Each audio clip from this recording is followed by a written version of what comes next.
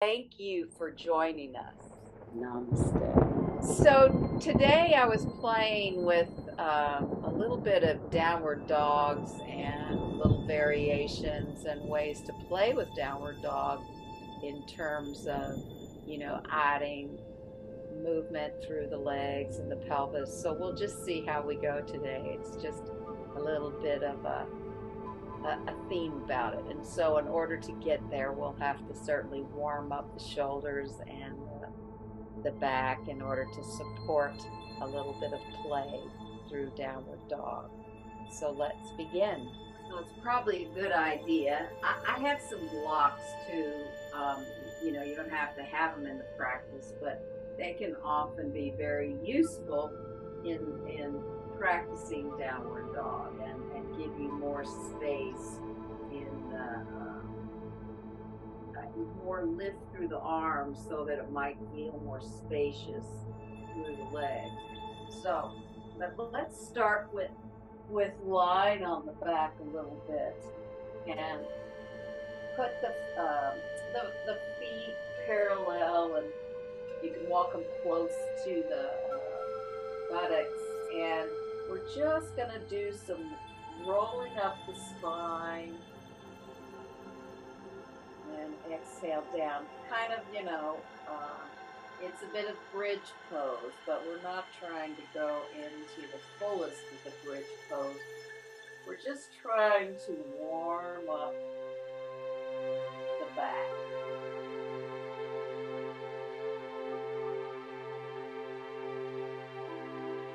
So I've got my inhale, pressing through the feet, rolling up, and my exhale, rolling down. And as it's interesting to try the opposite breath approach. So you can exhale, rolling up, and inhale, rolling down. So it is really useful to connect the breath, but to also challenge the different ways that you might use the breath in postures. So we're just trying to get that connection to the heel bones into the sit bones, and a bit of flow in the spine and a little bit of flow in the arms. So we'll just do a couple of more, and you can of course play with where you put the inhale and where you put the exhale, because sometimes we get into these habits and we realize it feels strange to do it any other way. And it's often good for the body to be challenged because it helps us have flexible pathways in the body, mind.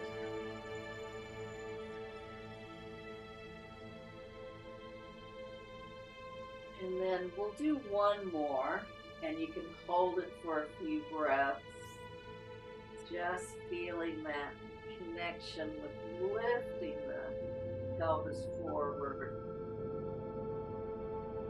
and then slowly come down. And then we'll do some abdominal um, waking up. So you can either place the hands next to you, palms down, if that feels like the right thing, or you can interlock the fingers and hold the hands under the head. And for some reason, I really like this position because I can take the thumbs and give my neck a little pull, but I can also lift my head in my hands. If I've got a little bit of tension in the neck, I can just play around with that. And then we'll go into a variation. So inhale the knees in, extend one leg down, one leg up.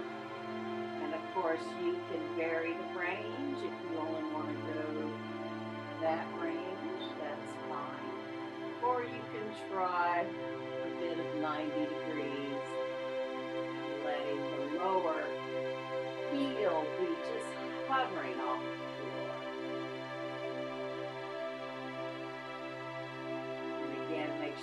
that you've got the breath moving. And again, you can inhale when you bring the knees in and exhale when you extend the leg. Or you can exhale when you bend the knees. And inhale when you extend the leg. So again, it's another way to vary the breath. Vary which way you do the inhale. Vary which way you do the exhale. So we'll try to even this up. So if you have paid attention to which leg you started with, two more. And bring the knees in. Place the feet on the floor and just do a little windshield wiper, which is a nice way to just start to get a bit of twist in the body, but also releasing any tension that might have built up into those thigh sockets.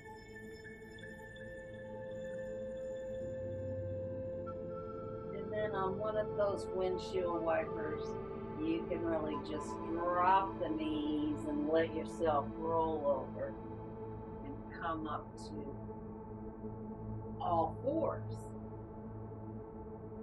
So it's good to, before going into downward dog and playing around with downward dog, it's good to just put ourselves in that tabletop or all four position and just see how the head and neck are here. How's the support from the hands into the shoulder? How's the support through the feet and the shins? And then we'll go ahead and round the spine. Inhale, lifting the head up.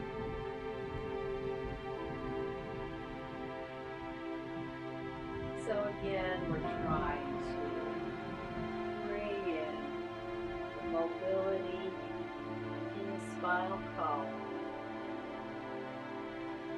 which has a lot more fluidity in it than many people think. For one thing, we have spinal fluid. It's moving through those different vertebrae.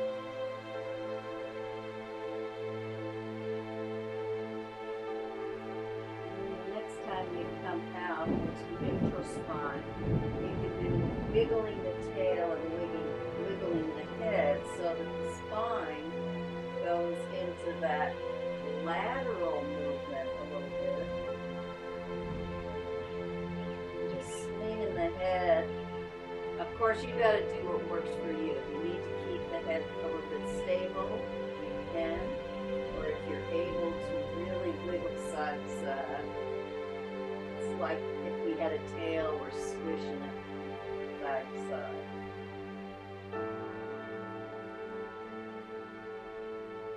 And then walk the hands forward.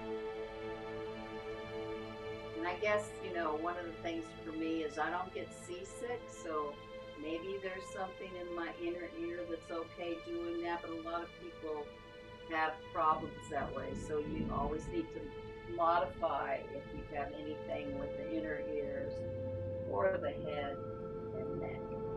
So walk the hands forward and then tuck the toes under and go into a downward facing dog. And if you had the two blocks, of course,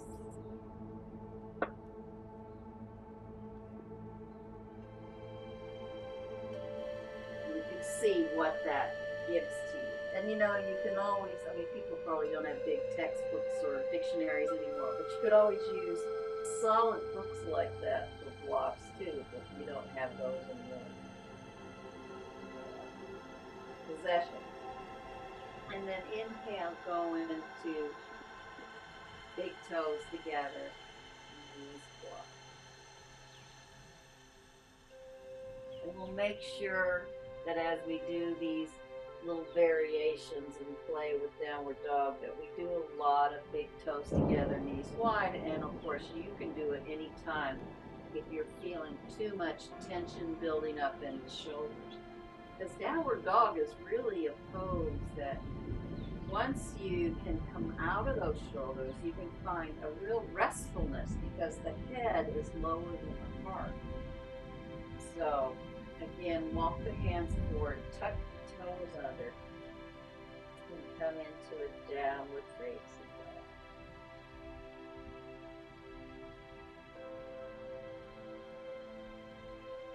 And then if you're able, you're just going to rock a little forward and bring one knee in, just feeling the work in the abs, but also you really have to, you get some arm work here, then extending that back, and inhale the other leg forward, and then extending back.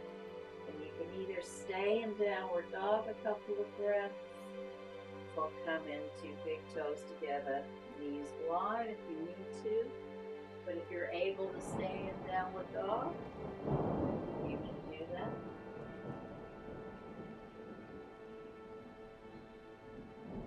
And then for the next movement, we're going to again come forward. This time we're going to cross the knee towards the opposite elbow. And then extend that back. Then we're going to bring the other knee and bring it towards the opposite elbow. And then bring it back. And then either a couple of breaths in downward dog or big toes together. Knees wide. And the next one is inhale and bring the knee out to the outer arm. So it's the same knee going to the outer arm. Bring it back. And then the other knee going to the outer arm.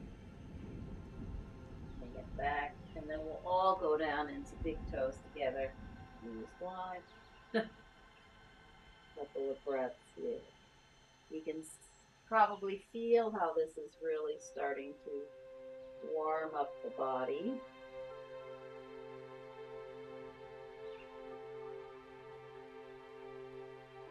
And then inhale, coming up. And you know, you can take your time when you come up. You can really feel that initiation, either pushing from the lower spine or really letting that head pull you forward. And then tuck the toes under, go into downward facing dog. Now I was playing with leg positions today. So take one leg and just bring it a little bit out to the side. Try not to change your balance too much. And bring it back in. And then take the other leg out to the side. And then bring it back. And then bring the foot up even higher. Put it on the floor. And then you just come into like a plank pose. But you might feel how you're getting a bit of stretch into the legs. Bring it back into a downward dog. And then the other side, bring the leg out. You're sort of in a plank with the leg to the side, on the heel. And it might not come very far forward. It might still be like right back here, because we're all going to be different. And then bring it back. And then go into big toes together. Knees wide. And then for a little bit of a break, come up and just place the backs of the palms on the floor. Place your knees in your hands And you can just do a little massage in the hands and a little stretch in the wrists. And this you can manage where it works for you. You know, you can put more weight, you can lean more forward, you can tuck the toes under, you know, whatever way it feels good. But when, you know, by doing lots of downward dogs, we might come into a little bit of strain in the wrists as well. So we want to have little breaks and then release the hands. Come back into big toes together, knees wide.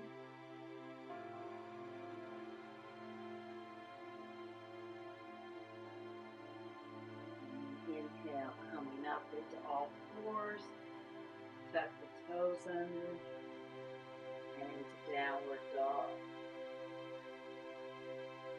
And this time, we're going to bring one foot just at the low part of the thigh here.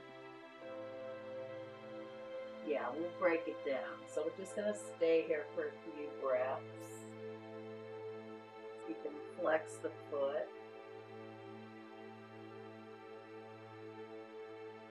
And then bring that foot back to downward dog. And then you can take the other foot. It's like right above the kneecap here.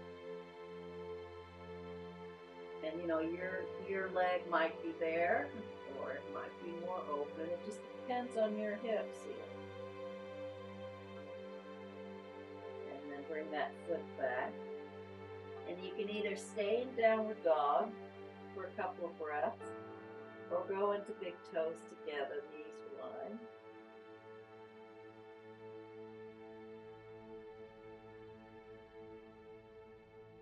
We're going to go back to the first side with the ankle down by the thigh, and then see if you can slowly come into a plank pose and keeping those hips as level as you can. And then coming back, and then to release the leg, see if you can bring it into three-legged.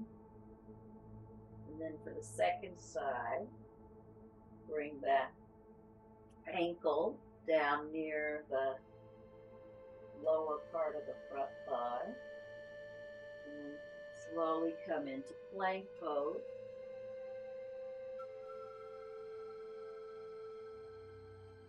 Then come back into downward dog. And then lift that leg up to three-legged. And then bring the knees down and go into big toes together and knees wide. And actually, while we're here, we'll have another little halftime break. Walk your hands over on one of your thighs here. And then really press those hands. And then try to bring your ears parallel with the arm.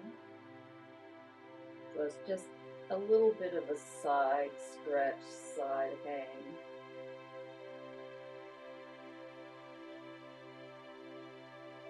Walk the hands back into forward position. And then walk them to the other side. And then press the hands down, get some length in the spine. You can look up if that helps, and then bring those ears parallel to the arm.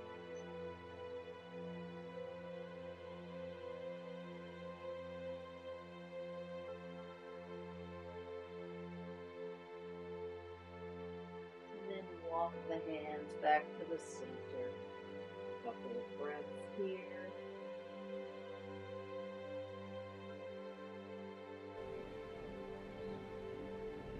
Inhale, coming up. We're going to try to add some of these together. And tuck the toes under. And take one heel across like we did. And then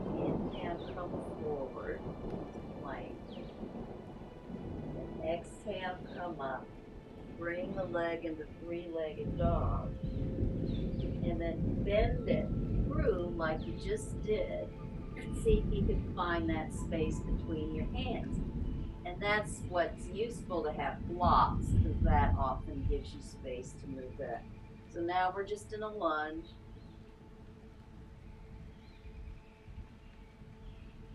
And place the hands down.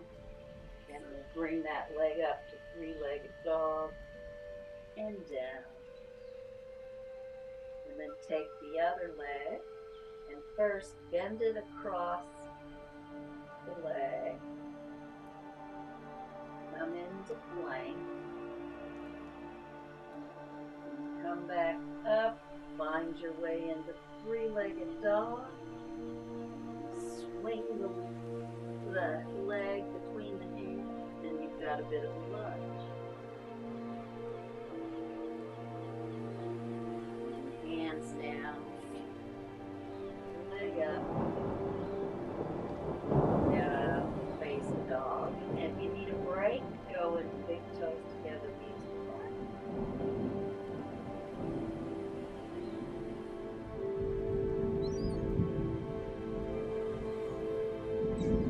Then we'll bring the right leg up and three-legged. Swing it between your hands into a lunge. Bring the hands up on the thigh. Arms up into warrior one, or sometimes just called lunge warrior. Bring the hands down. Next to your foot, swing the leg up. Back into down dog. Swing the other leg up into three-legged. Bend it through to between your hands. Once you find that grounding in the feet, bring the hands up onto the thigh. Inhale up.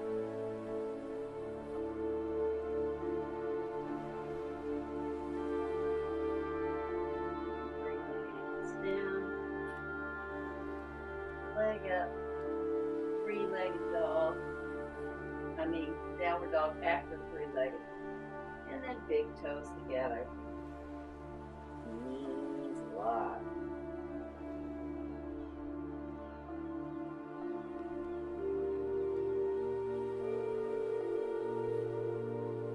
And then inhale, slowly come up.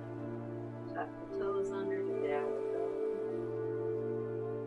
This time we're going to go into a different pose. So we're going to swing the right leg to three-legged. Now bring it forward into, a pigeon variation. So you might only get here. This is also where blocks can come in handy, because it just gives you more way to press up and lift the chest up. Now if you don't have blocks, don't worry about it. Keep your hands here. The other thing you can do, you see my toes are tucked under. You can start to walk the toes back and place the top of the foot on the floor if you can do this. If not, just stay wherever you are in this pose. Might be an intense outer thigh stretch. I'm going to tuck those toes under, bring my hands forward so I can swing that leg back up, back into downward dog, then swing the other leg, bring it through, and again the first stage would be here, or like I said, if you have blocks, bring them here. You can stay there, you can put the knee on the floor if you need to. Or you can start to walk the foot back. Place the top of the foot and shin on the floor. Just stretch through this outer thigh, outer buttocks, outer hips.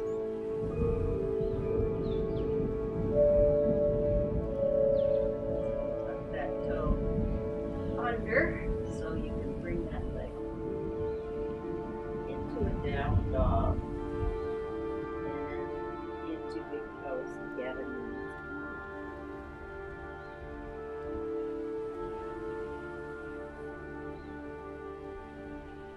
Inhale, come up, and we'll do one more of what we just did, because I always think it's a shame to do just one of those, because I think in the second time around you find it more manageable. So tuck the toes under, the downward facing, swing the leg up, bring it through, and wherever you are in this pose, be in this pose whichever way works for you.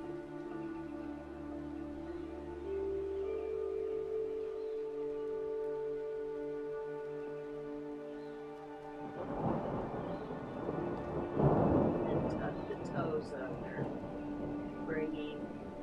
engaging that leg so you can swing the leg up, bring it down, swing the leg up, bring it through. Wherever you were on the other side, come in the same way to the current side. And of course, one side might be tighter than the other. We're never fully symmetrical.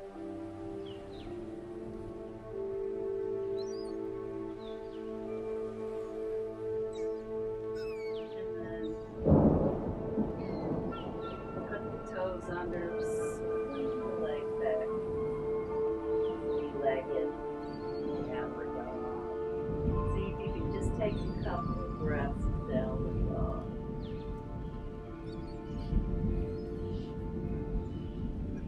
Bring the knees down and find whatever pose you want to complete this practice with.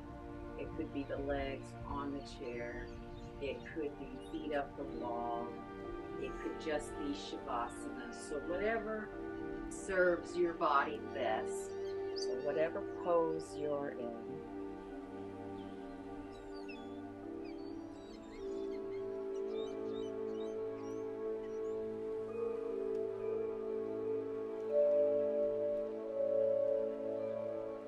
Just begin to notice your breath.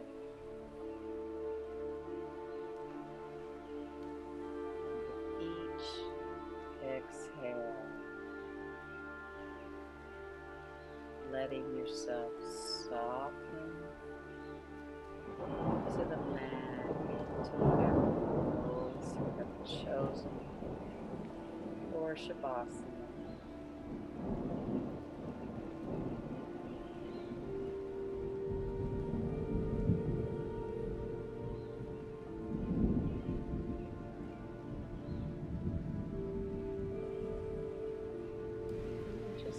Aware of where your legs meet your thigh socket.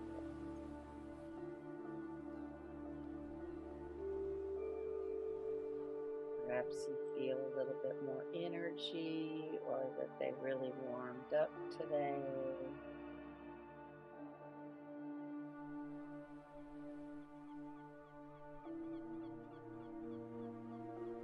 Maybe you're feeling a little stretched out.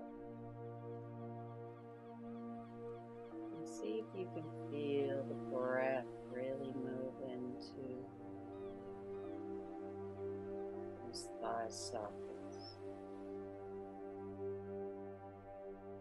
Softening that connectivity into the pelvis and the legs.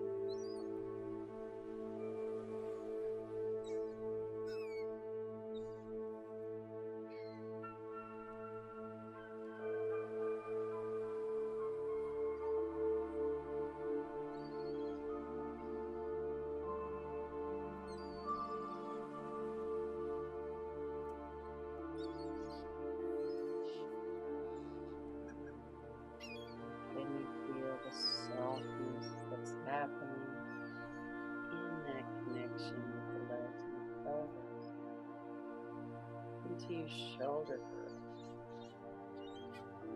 into the collarbone, shoulder blades, armpits, and out through the arms. And you let all that space soften and breathe.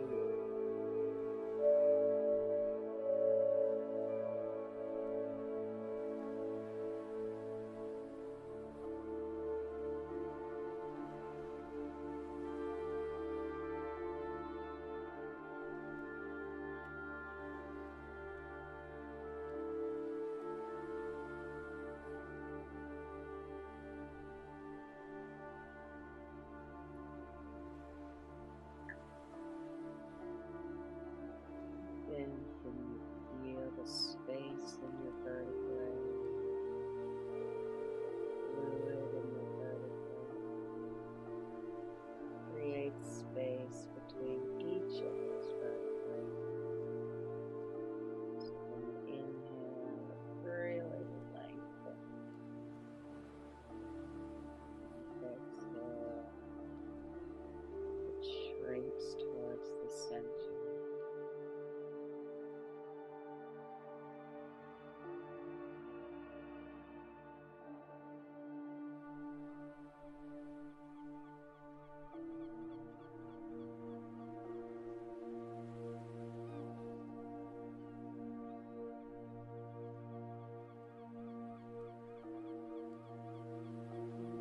Softening your face, the eyeballs and the eye sockets, the cheeks and the jaw, and the ears softening, and the chin softening.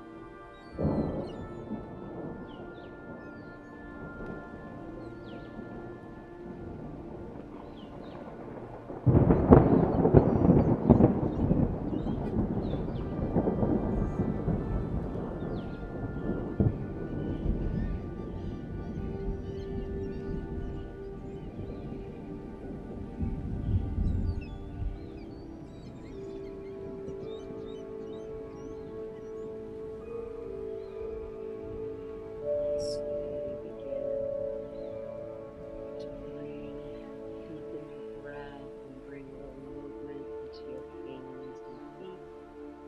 You can bring a big stretch through your body. Roll into your right side, coming up to sitting. Have a beautiful day. Namaste.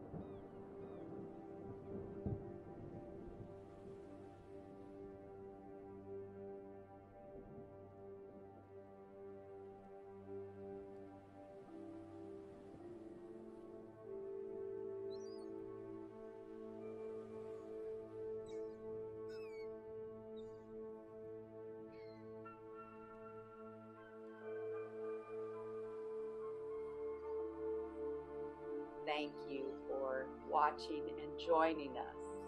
Namaste.